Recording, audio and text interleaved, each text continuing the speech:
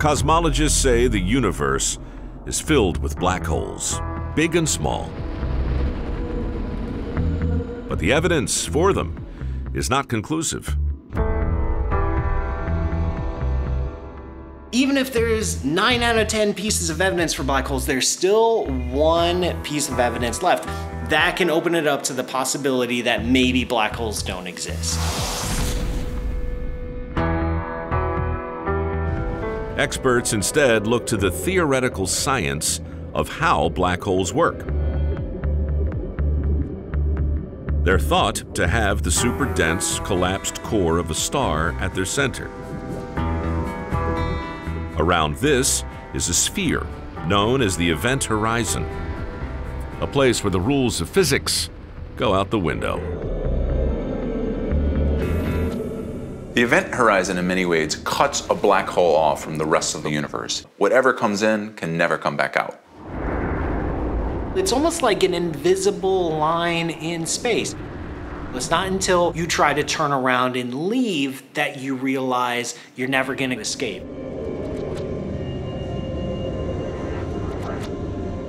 It's Einstein's theory of general relativity that tells us nothing can leave a black hole. This set of rules governs the giant structures of the universe, galaxies, star systems, and planets. General relativity is Einstein's theory of gravity. It is the all-encompassing theory that describes everything we know about gravity and how the universe on large scales functions. But the universe functions on small scales too. Everything in the universe, including us, is made up of tiny bits of matter. These are governed by another set of rules known as quantum mechanics. Quantum mechanics allows you to understand at the smallest levels, at the smallest scales of what builds our universe. Weird stuff happens in the quantum world. It defies all intuition. And one of the weird things that can happen is you can have the empty space of a vacuum creating particles. In the quantum world, tiny particles can pop spontaneously into existence. They're drawn to each other like magnets. But when they collide, they annihilate each other.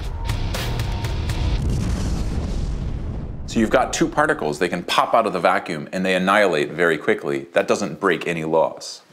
Now in the vicinity of a black hole, though, things get kind of complicated. Gravity is usually too weak to affect the particles in the quantum world.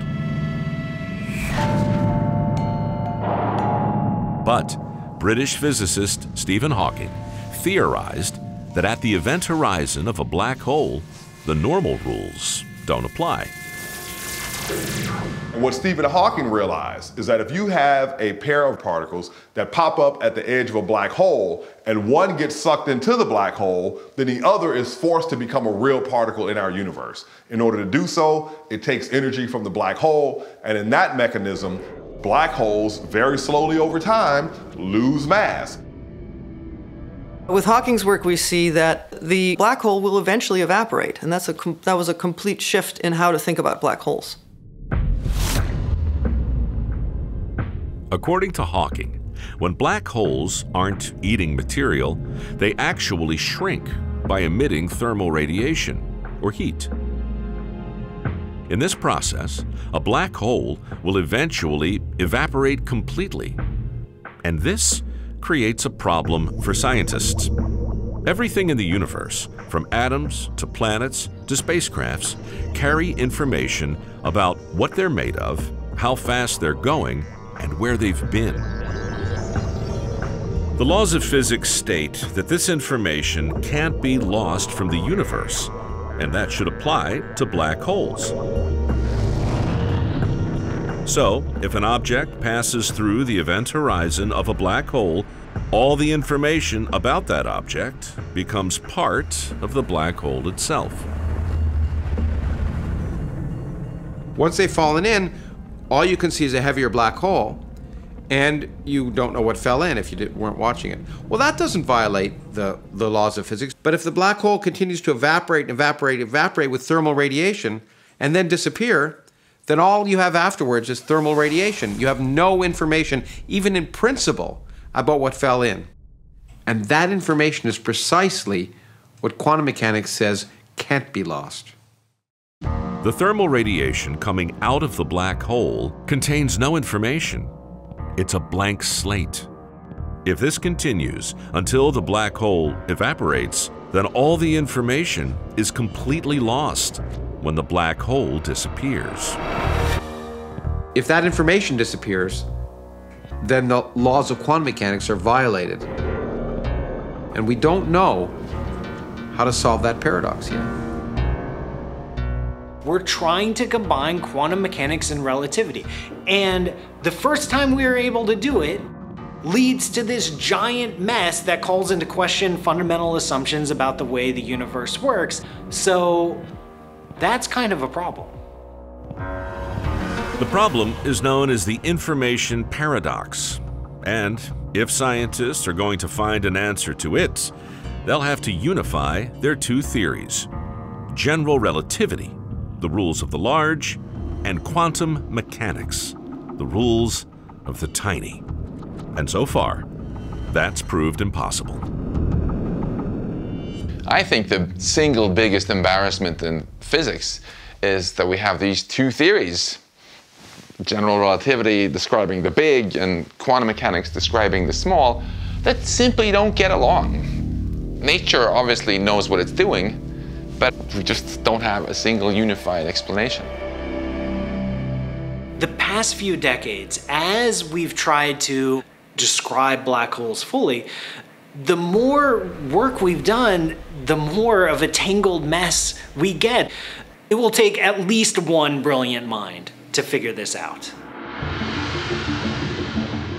Maybe someone already has. The classical black hole has a shell-like event horizon, beyond which nothing can escape. And according to the information paradox, information is lost when a black hole evaporates. But here's a radical, mind-bending idea. What if black holes have hair? What Hawking and his collaborators pointed out is that black holes can have soft hair. And if that's true, that would be a way of encapsulating all the information that went into the black hole. Scientists propose that these so-called hairs somehow store the information of whatever has fallen into the black hole. The information is then imprinted on the thermal radiation emitted as the black hole evaporates. These hairy black holes could solve the information paradox, but they're entirely theoretical. These are really new ideas, and people are still trying to figure them out. So it's hard to give a really good explanation of something that is. This is theory in the making. People are working this out now.